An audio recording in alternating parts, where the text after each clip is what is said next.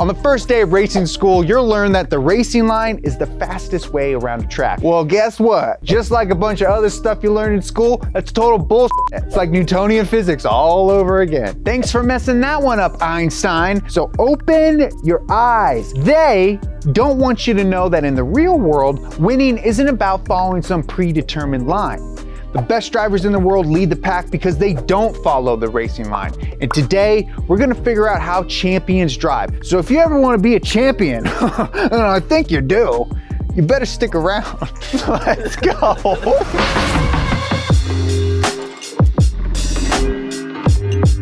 Thank you to Off the Record for sponsoring today's video. Listen up. Like my colleague, best lawyer friend, and occasional big spoon, told you yesterday, coppers are going to be out in full force this 4th of July. They'll be keeping an eye out for you. Yeah, I'm talking about you, Nathaniel. They got a fast, easy, technologically centric way to fight your traffic ticket and save you money. They even offer a full refund if they're not able to either reduce or keep that ticket off your record. So enjoy your holiday and register now. Use code DONUT and save 10% off your first ticket at offtherecord.com/donut. A successful race car driver has to develop racecraft. That's the art and science of winning, and it requires knowing the physics, strategy, and even psychology of racing. But the most basic part of that understanding is the geometry of racing, because that's how you begin to understand the racing line. It's day one in developing your own racecraft. Lewis Hamilton, he's on day 10,000, so you need to pay attention if you want to become a champ. So what is the geometric racing line? Well, that's the theoretically fastest way around a corner, and it's all about grip overcoming inertia. To understand why, consider a car going around and around in a circle. The faster the car goes, the larger that circle becomes. That's because the car's inertia overcomes its grip and it runs wide from its original path.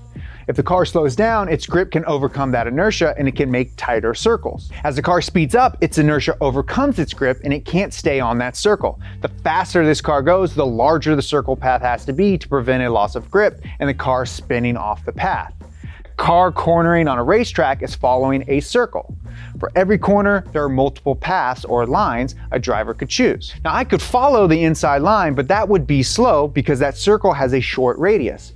Or I could follow the outside line and that would be faster because the circle has a longer radius. But there's a path with an even longer radius, and that's the geometric racing line. The geometric line follows an out-in-out path relative to the track. The driver enters the corner at the turn-in point, steering towards the apex, and then unwinding the steering to move back towards the track out point. Geometrically, this creates the gentlest possible arc. It follows the largest circle and should be the fastest way through any corner. That's because the driver is turning as little as possible, using the least amount of grip necessary to overcome the car's inertia, and therefore able to maintain the highest speed. The maximum cornering velocity for a given circle is the square root of the radius of the circle times the force of gravity and the coefficient of friction, or more simply, grip. So if the radius of the circle increases, so does the max velocity. If your velocity exceeds that maximum, then your circle has to increase or you exceed the available grip. But if you increase grip, you can increase the max speed for this same radius. Or I guess if you could just increase the force of gravity, you'd have maximum corner speed, but that's just crazy. Or is it? The geometric racing line should be the fastest way around a corner, but driving that line doesn't always win races, especially in Formula One. So why? Well, one reason is because the geometric racing line is what a physicist might call a toy model. That's a mathematical model which only illustrates the most basic parts of a complex system. Because it makes assumptions and omits details, it doesn't accurately capture what's happening in the real world. So what sort of assumptions are made here? Well, for one, the corner's radius is assumed to be constant. On a Formula One track, most corners aren't simple arcs. They come in all shapes and sizes. All corners are beautiful to me. Some with increasing radii, some with decreasing radii, some who do both. Corners also come in groups or complexes, and the geometric line through one might put a driver onto a slower line for a subsequent corner. Another assumption is that the coefficient of friction remains the same. In the real world, grip is the result of tires and the track surface, and both of those things change when you're scooting along a racetrack.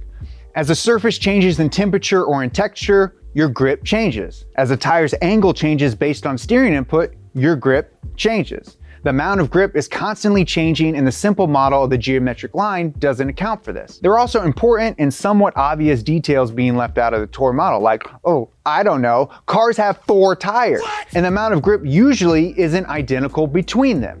One reason why the drift nugget is so hard to control is because the front tires have more grip than the rear. Differences in grip like this are often because of the distribution of a car's weight, another fact omitted from the model.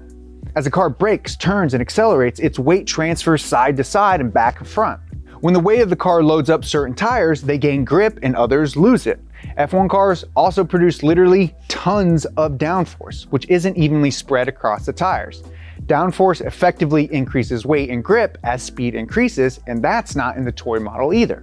So the racing line might be the fastest on paper, but the actual line isn't based on doing complex math. It's based on understanding 3 things: the ever-changing track conditions, your opponents, and the specific details that make Formula One cars special. In other words, if you're Lewis Hamilton, you drive based on racecraft, and that tells you how to deviate from the racing line to make a race-winning line. Think about that circle again. The maximum speed for any turn's radius is determined by the coefficient of friction, and that's based on the tires in the surface. So if tires remain the same, the top speed for a 100-meter circle will be different on a tarmac versus ice because the ice has a lower coefficient of friction. Knowing what the maximum grip is for your tires on that surface is a huge part of racecraft. But that's still missing a ton of important details that separate a simple mathematical model from a real F1 racetrack. Actual racetracks are bumpy. They have pavement seams and curbs that can launch a car off the road surface entirely. An airborne tire has a friction coefficient relative to the track of 0. 0 friction means 0 grip.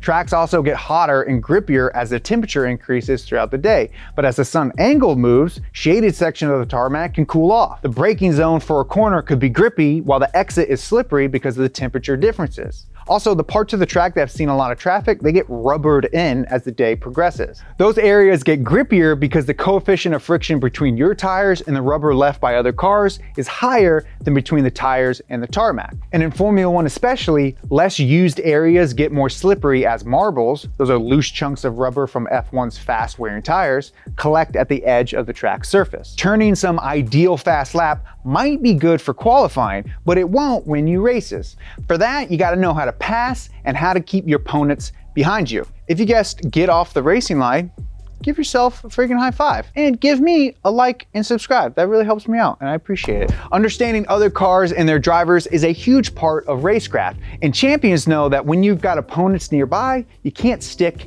to the racing line.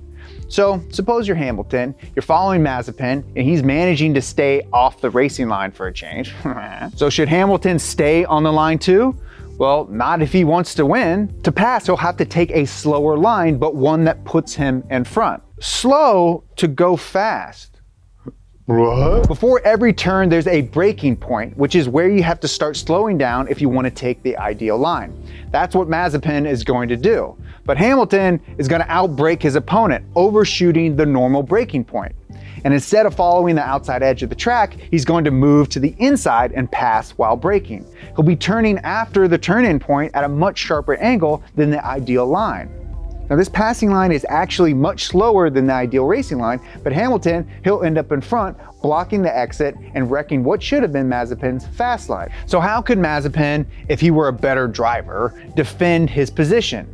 A better defensive line is one that's just close enough to the inside edge of the track that an opponent won't fit, but far enough outside to maintain as much speed as possible. Again, it's a slower line than the ideal racing line, but it's one way that champions stay in front and win races. These are 2 simple examples of passing and defending lines, which, like the geometric line, don't include lots of details that lead to success. There are many other strategies too, and whether any one will work or not will depend on a lot of factors. Differences in power and grip, Formula One's DRS, whether the corner is simple or part of a series, even how much race is left and what position each car is in can change the winning strategy.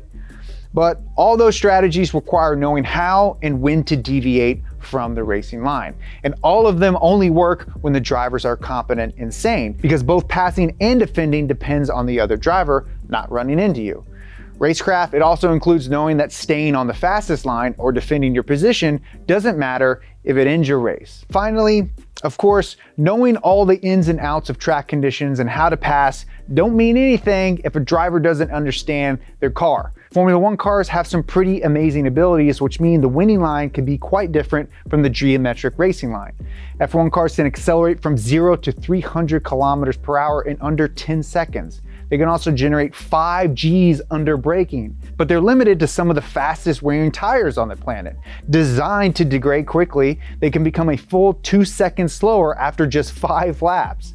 So a winning strategy has to include tire management, limiting wear to maintain consistently fast times for 20, 30, 50 or more laps, depending on pit strategy, even if no single lap is the fastest lap possible. That requires using a line with a slower entry, sharper turn in, and later apex. But why would you want to do that? Well, because F1 tires wear more under turning than braking or accelerating. That's because when a tire is turning, it's sliding sideways just a little bit. At the microscopic level, the rough road surface acts like sandpaper and is constantly removing a small amount of rubber from the slipping tire. This type of wear doesn't happen under ordinary braking or accelerating. So one way to make tires last is to spend as little time as possible turning. In an F1 car, you can do that by relying on the massive braking force to overslow the car at corner entry, then turn in harder but at a lower speed to spend less overall time with the tire slipping, and rely on the massive acceleration to get back up to speed at corner exit and beyond. This line has some other advantages in a Formula One car, and Hamilton is an expert at taking such a squared off line. Because he's braking further into the corner, he can apply brakes later on the straight. That makes this a good line for outbraking an opponent and passing. Also, because he's braking later, he's spending longer on the power and reaching higher speeds on the straights. That's also a result of the sharper turn in late apex. The car is pointed straight earlier in the corner, so full throttle acceleration happens earlier on the straights, leading to even higher speeds. Hamilton, he's a 7-time world champion because of his racecraft, and a huge part of that is the line he chooses. It saves tires, helps with passing, and produces higher straight line speeds, and that leads to more consistent, faster laps. The end result is higher average lap times for longer than if he followed the line he might use in qualifying to produce the fastest single lap time. Formula One drivers, and especially champions like Mr. Hamilton, understand how varying conditions, their opponents, and the special characteristics of an F1 car mean that they can throw out the Racing 101 textbook. The racing line will only get you so far. And in F1, it definitely won't get you on the podium. Here's me on the podium. Oh yeah, the crowd's going wild. I'm like, yeah, put a big old wreath around my neck. What's a wreath? Thank you guys so much for watching this episode of B2B.